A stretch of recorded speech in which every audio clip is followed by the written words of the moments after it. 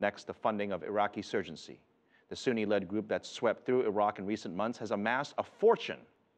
Intelligence experts think that as much as $2 billion they might possibly have.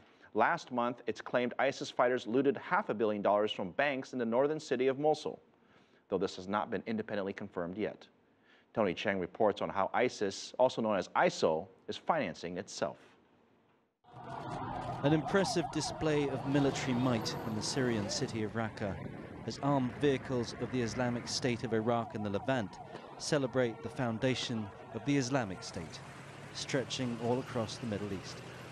But an empire of that scale and ambition is expensive, especially one at war. Belief may drive the fighters, but bullets and fuel cost cold hard cash. This man witnessed the invasion of Mosul. His home's close to the city's central bank, and he wants to remain unidentifiable.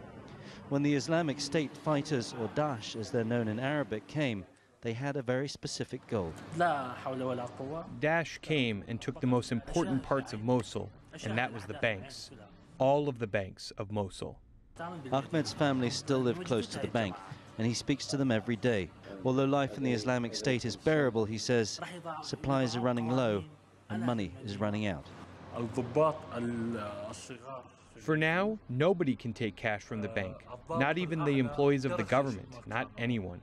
Even Daesh, they can't take any money from the bank because they are protecting it, because it's forbidden to touch it. After Mosul was abandoned, the mayor claimed ISIL fighters had seized more than $400 million in reserves. But is such a large amount credible? They may not look desperately impressive, but the banks in this region are driven by a cash-rich society and huge investment in the oil industry. So even a small branch like this could keep a reserve of tens of millions of dollars in cash. But the banks are only part of the equation. Revenue streams are also generated from oil fields and taxes.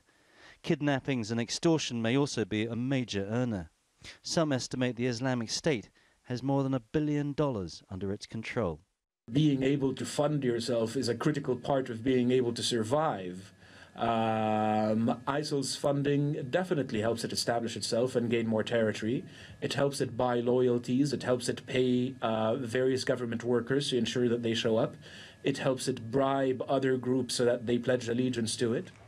But running a nation is an expensive business, and prosperity rarely finds its origin on the battlefield. The Iraqi government is pushing back hard, trying to retake the assets it lost. Tony Cheng, CCTV, Erbil.